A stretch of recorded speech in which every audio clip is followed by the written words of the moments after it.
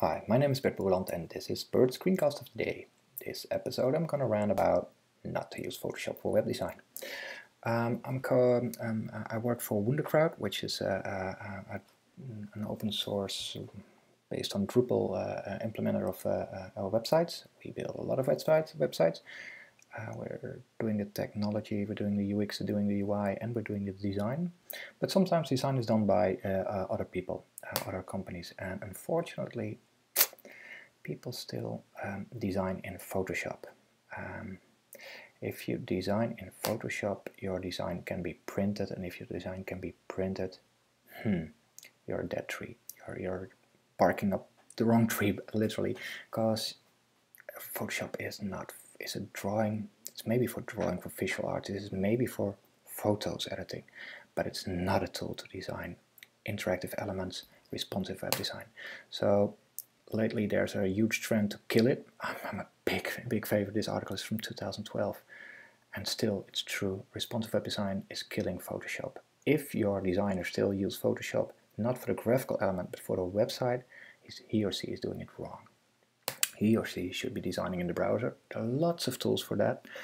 I know a lot of designers who use InVision app. My personal opinion is a fool is a tool is still a fool, so it doesn't matter which tool he's using or she's using. Some girls are fools as well. As long as he's using his brains or her brains and let the tool follow. So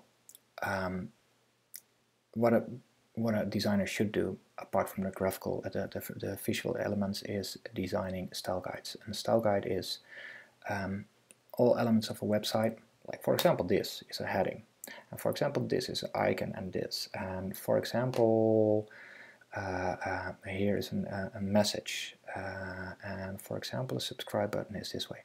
Now there are a couple of out there style guides public.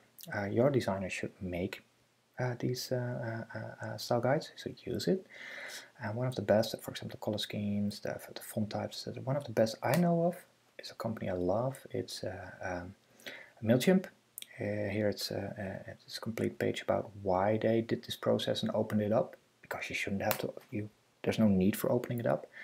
And here you see, if I look at the design patterns, here is, for example, this is how a menu works, and this is a grid system, and these are internal links, and this is also 1/3, 1/3, 1/3, 1/8, 7/8, etc. And this are the gutters, and even the HTML is there.